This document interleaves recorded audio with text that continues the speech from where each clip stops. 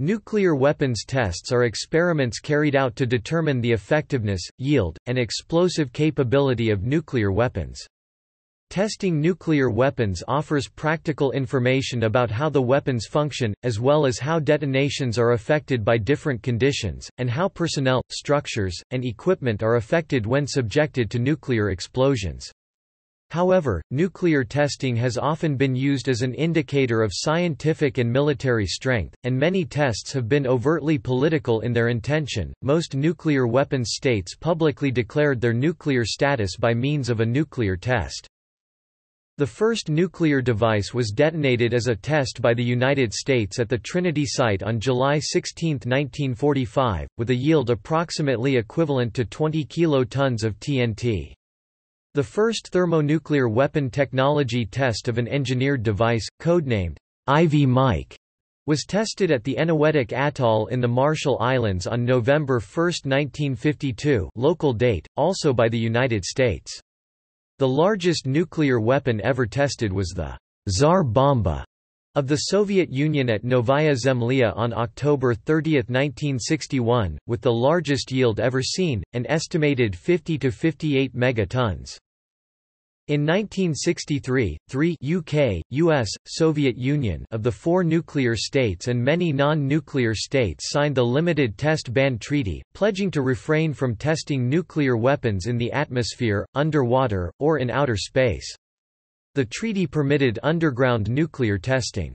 France continued atmospheric testing until 1974, and China continued until 1980. Neither has signed the treaty. Underground tests in the United States continued until 1992, its last nuclear test, the Soviet Union until 1990, the United Kingdom until 1991, and both China and France until 1996. In signing the Comprehensive Nuclear Test Ban Treaty in 1996, these states have pledged to discontinue all nuclear testing. The treaty has not yet entered into force because of failure to be ratified by 8 countries. Non-signatories India and Pakistan last tested nuclear weapons in 1998.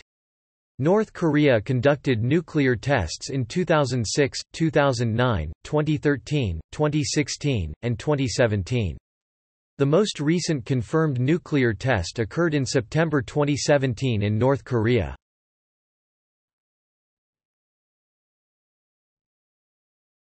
Types. Nuclear weapons tests have historically been divided into 4 categories reflecting the medium or location of the test. Atmospheric testing designates explosions that take place in the atmosphere. Generally these have occurred as devices detonated on towers, balloons, barges, islands, or dropped from airplanes, and also those only buried far enough to intentionally create a surface-breaking crater. The United States, the Soviet Union, and China have all conducted tests involving explosions of missile-launched bombs. See List of nuclear weapons tests #tests of live warheads on rockets. Nuclear explosions close enough to the ground to draw dirt and debris into their mushroom cloud can generate large amounts of nuclear fallout due to irradiation of the debris. This definition of atmospheric is used in the Limited Test Ban Treaty, which banned this class of testing along with exoatmospheric and underwater. Underground testing refers to nuclear tests conducted under the surface of the Earth, at varying depths. Underground nuclear testing made up the majority of nuclear tests by the United States and the Soviet Union during the Cold War. Other forms of nuclear testing were banned by the Limited Test Ban Treaty in 1963. True underground tests are intended to be fully contained and emit a negligible amount of fallout. Unfortunately, these nuclear tests do occasionally vent to the surface, producing from nearly none to considerable amounts of radioactive debris as a consequence. Underground testing, almost by definition, causes seismic activity of a magnitude that depends on the yield of the nuclear device and the composition of the medium in which it is detonated, and generally creates a subsidence crater. In 1976, the United States and the USSR agreed to limit the maximum yield of underground tests to 150 knots with the Threshold Test Ban Treaty. Underground testing also falls into two physical categories: tunnel tests in generally horizontal tunnel drifts, and shaft tests in vertically drilled holes. Exoatmospheric testing refers to nuclear tests conducted above the atmosphere. The test devices are lifted on rockets. These high-altitude nuclear explosions can generate a nuclear electromagnetic pulse when they occur in the ionosphere, and charged particles resulting from the blast can cross hemispheres following geomagnetic lines of force to create an auroral display. Underwater testing results from nuclear devices being detonated underwater, usually moored to a ship or a barge, which is subsequently destroyed by the explosion. Tests of this nature have usually been conducted to evaluate the effects of nuclear weapons against naval vessels, such as in Operation Crossroads, or to evaluate potential sea-based nuclear weapons, such as nuclear torpedoes or depth charges. Underwater tests close to the surface can disperse large amounts of radioactive particles in water and steam, contaminating nearby ships or structures, though they generally do not create fallout other than very locally to the explosion.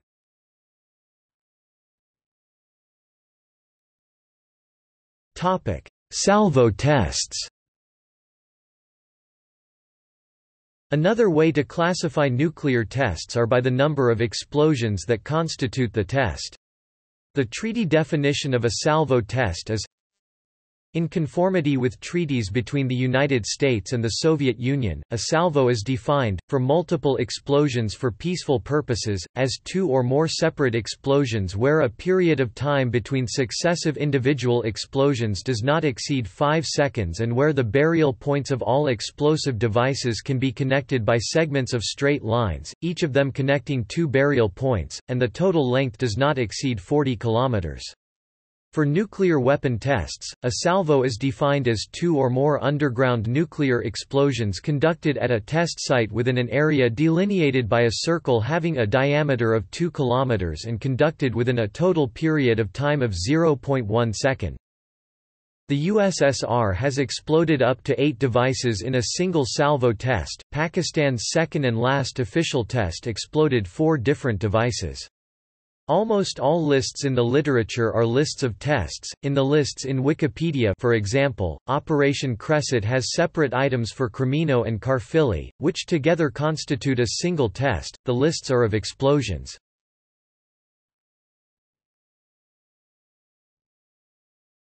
Topic: Purpose. Separately from these designations, nuclear tests are also often categorized by the purpose of the test itself. Weapons-related tests are designed to garner information about how and if the weapons themselves work. Some serve to develop and validate a specific weapon type. Others test experimental concepts or are physics experiments meant to gain fundamental knowledge of the processes and materials involved in nuclear detonations. Weapons effects tests are designed to gain information about the effects of the weapons on structures, equipment, organisms and the environment. They are mainly used to assess and improve survivability to nuclear explosions in civilian and military contexts, tailor weapons to their targets, and develop the tactics of nuclear warfare. Safety experiments are designed to study the behavior of weapons in simulated accident scenarios.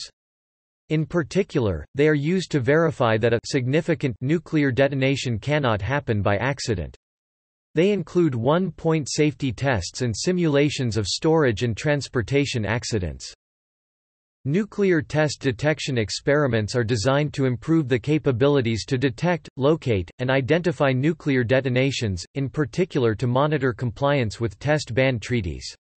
In the United States, these tests are associated with Operation Vela Uniform before the Comprehensive Test Ban Treaty stopped all nuclear testing among signatories. Peaceful nuclear explosions were conducted to investigate non-military applications of nuclear explosives. In the United States, these were performed under the umbrella name of Operation Plowshare. Aside from these technical considerations, tests have been conducted for political and training purposes, and can often serve multiple purposes.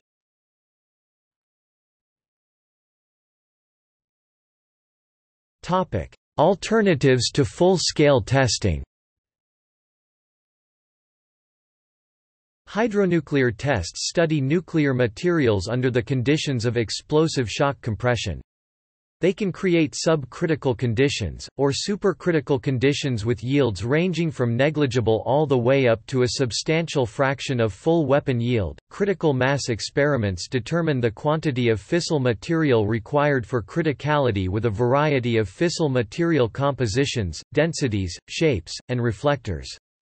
They can be subcritical or supercritical, in which case significant radiation fluxes can be produced. This type of test has resulted in several criticality accidents. Subcritical or cold tests are any type of tests involving nuclear materials and possibly high explosives like those mentioned above that purposely result in no yield. The name refers to the lack of creation of a critical mass of fissile material. They are the only type of tests allowed under the interpretation of the Comprehensive Nuclear Test Ban Treaty tacitly agreed to by the major atomic powers. Subcritical tests continue to be performed by the United States, Russia, and the People's Republic of China. At least, subcritical tests executed by the United States include: there have also been simulations of the effects of nuclear detonations using conventional explosives such as the minor-scale U.S. test in 1985. The explosives might be spiked with radioactive materials to simulate fallout dispersal.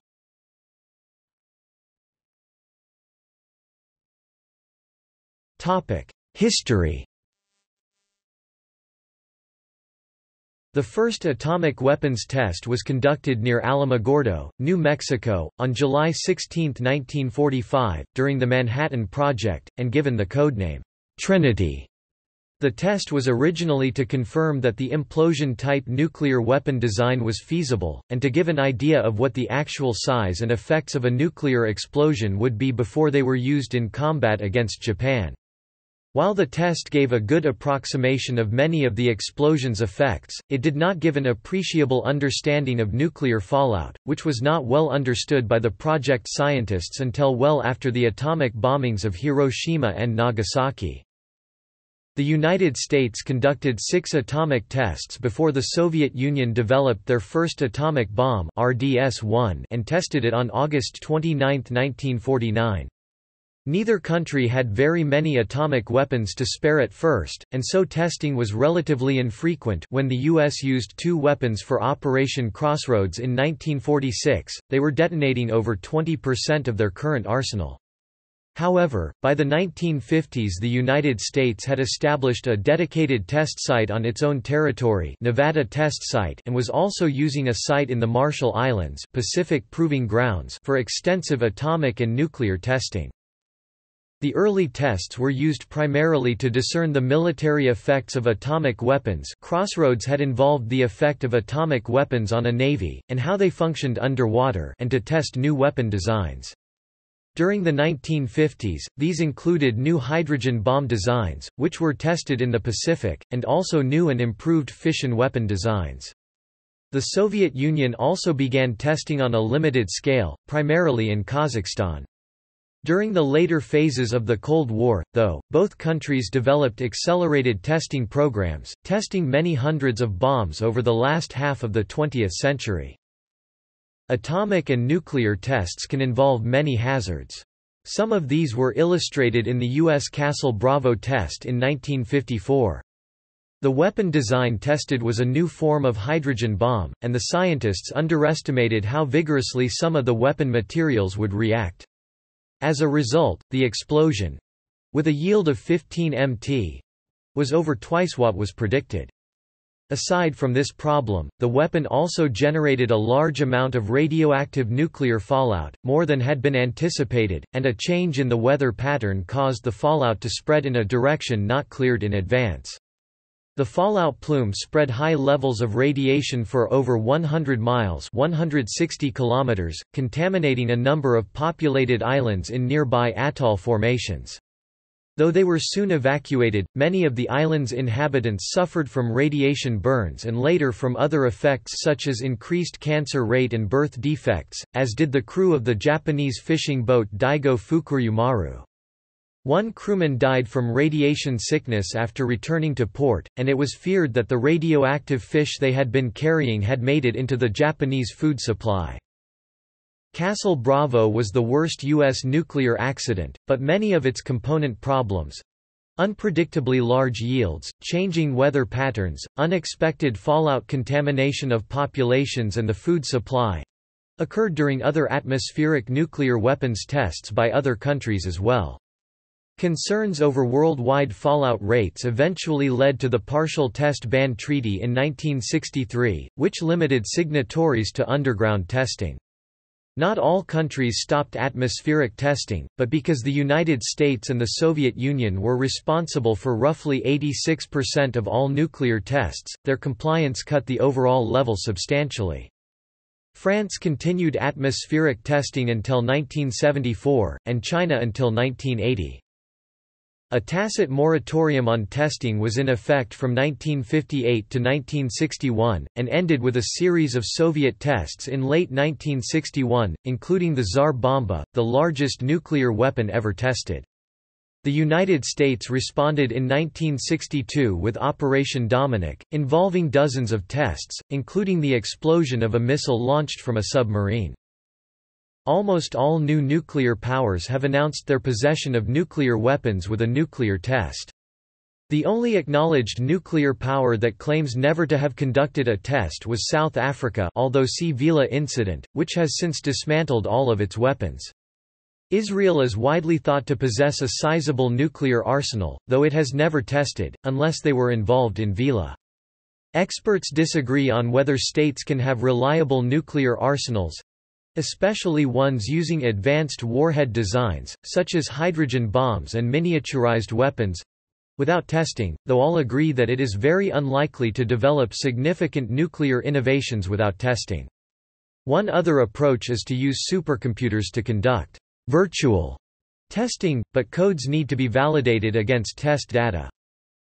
There have been many attempts to limit the number and size of nuclear tests. The most far-reaching is the Comprehensive Test Ban Treaty of 1996, which has not, as of 2013, been ratified by 8 of the Annex II countries required for it to take effect, including the United States.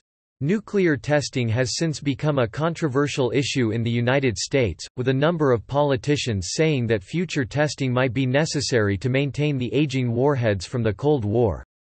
Because nuclear testing is seen as furthering nuclear arms development, many are opposed to future testing as an acceleration of the arms race. In total nuclear test megatonnage, from 1945 to 1992, 520 atmospheric nuclear explosions including 8 underwater have been conducted with a total yield of 545 megatons, with a peak occurring in 1961–1962, when 340 megatons were detonated in the atmosphere by the United States and Soviet Union, while the estimated number of underground nuclear tests conducted in the period from 1957 to 1992 is 1,352 explosions with a total yield of 90 Mt.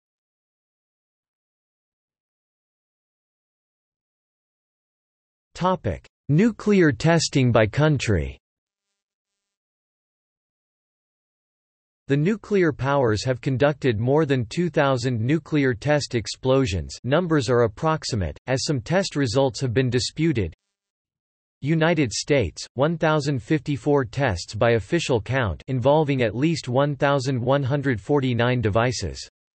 219 were atmospheric tests as defined by the CTBT. These tests include 904 at the Nevada test site, 106 at the Pacific Proving Grounds and other locations in the Pacific, 3 in the South Atlantic Ocean, and 17 other tests taking place in Amchitka, Alaska, Colorado, Mississippi, New Mexico and Nevada outside the NNSS. See Nuclear weapons and the United States for details. 24 tests are classified as British tests held at the NTS. There were 35 plowshare detonations and 7 Vila uniform tests, 88 tests were safety experiments and 4 were transportation, storage tests. Link to United States table data. Motion pictures were made of the explosions, later used to validate computer simulation predictions of explosions. Soviet Union 715 tests involving 969 devices by official count, plus 13 unnumbered test failures. Most were at their southern test area at Semipalatinsk test site and the northern test area at Novaya Zemlya. Others include rocket tests and peaceful use explosions at various sites in Russia, Kazakhstan, Turkmenistan, Uzbekistan and Ukraine. Link to Soviet Union's table data. United Kingdom 45 tests, 21 in Australian territory, including 3 at the Montebello Islands, 9 in mainland South Australia at Maralinga and Emu Field, some at Christmas Island in the Pacific Ocean, plus 24 in the United States at the Nevada test site as part of Joint Test Series. 43 safety tests, the Vixen series, are not included in that number, though safety experiments by other countries are. Link to the United Kingdom's summary table. France 210 tests by official count, 50 atmospheric, 160 underground, 4 atomic atmospheric tests at CESM near Regan, 13 atomic underground tests at CEMO near In-Eker in the French-Algerian Sahara, and nuclear atmospheric and underground tests at and around Fongataufa and Moruroa atolls in French Polynesia. 4 of the In-Eker tests are counted as peaceful use, as they were reported as part of the CET's APEX Application Pacifique des Expérimentations Nucléaires, and given alternate names. Link to France's summary table. China 45 tests, 23 atmospheric and 22 underground at Lop Nur nuclear weapons test base in Meilan, Xinjiang. There are 2 additional unnumbered failed tests. Link to China's summary table. India 6 underground explosions, including the first one in 1974 at Pokhran. Link to India's summary table. Pakistan 6 underground explosions at Roscoe Hills and the Chagai district. Link to Pakistan's summary table. North Korea, link to North Korea's summary table. North Korea is the only country in the world that still tests nuclear weapons, and their tests have caused escalating tensions between them and the United States. Their most recent nuclear test was on September 3, 2017. There may also have been at least 3 alleged but unacknowledged nuclear explosions. See list of alleged nuclear tests, including the Vila incident. From the first nuclear test in 1945 until tests by Pakistan in 1998, there was never a period of more than 22 months with no nuclear testing. June 1998 to October 2006 was the longest period since 1945 with no acknowledged nuclear tests. A summary table of all the nuclear testing that has happened since 1945 is here. Worldwide nuclear testing counts and summary.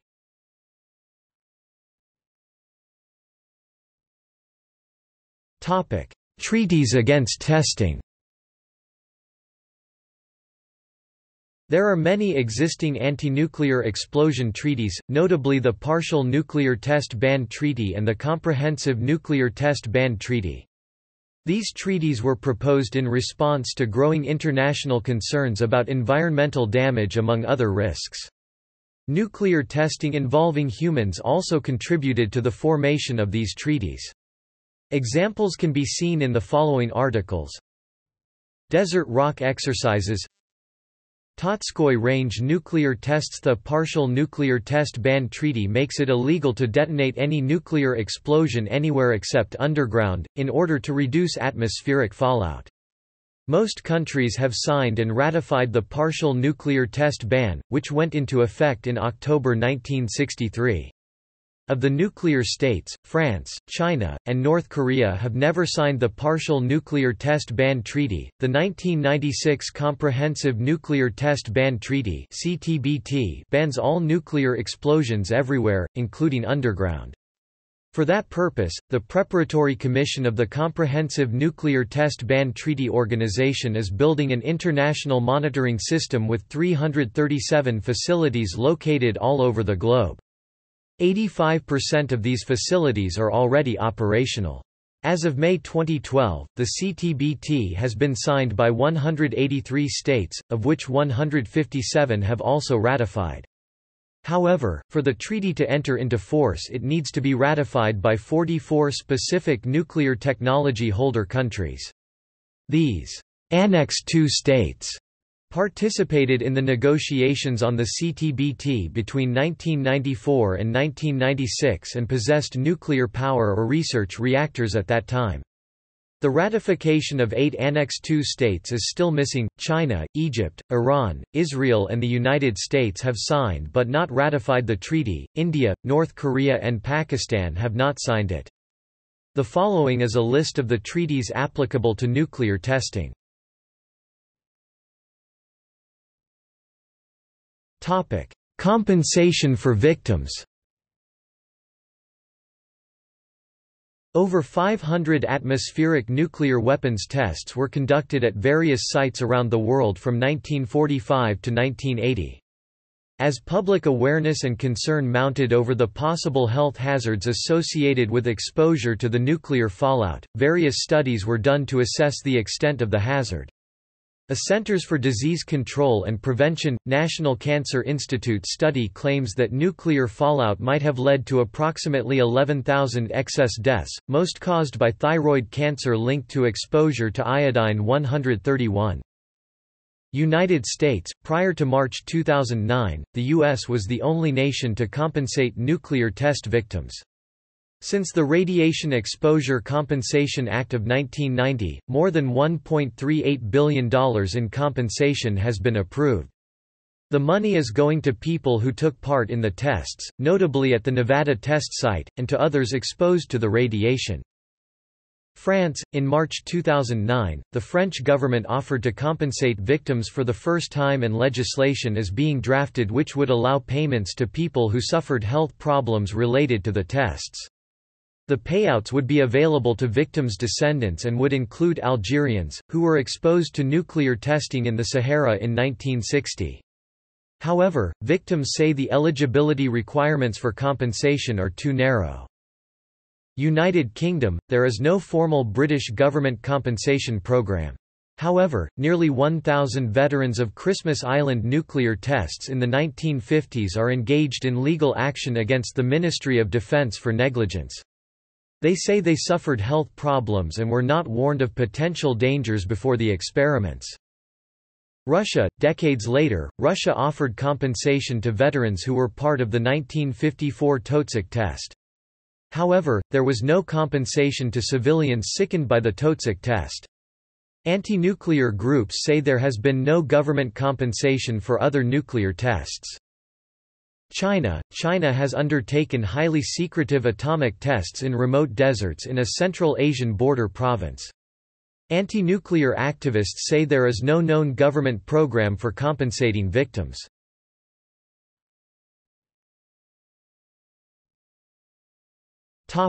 Milestone nuclear explosions. The following list is of milestone nuclear explosions. In addition to the atomic bombings of Hiroshima and Nagasaki, the first nuclear test of a given weapon type for a country is included, and tests which were otherwise notable, such as the largest test ever. All yields explosive power are given in their estimated energy equivalents in kilotons of TNT, see TNT equivalent. Putative tests like Vila incident have not been included. Staging refers to whether it was a true hydrogen bomb of the so-called Teller-Ulam configuration or simply a form of a boosted fission weapon. For a more complete list of nuclear test series, see List of nuclear tests. Some exact yield estimates, such as that of the Tsar Bomba and the tests by India and Pakistan in 1998, are somewhat contested among specialists.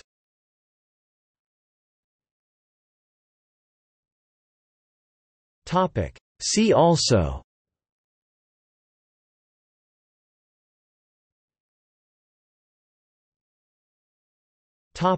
Notes. Citations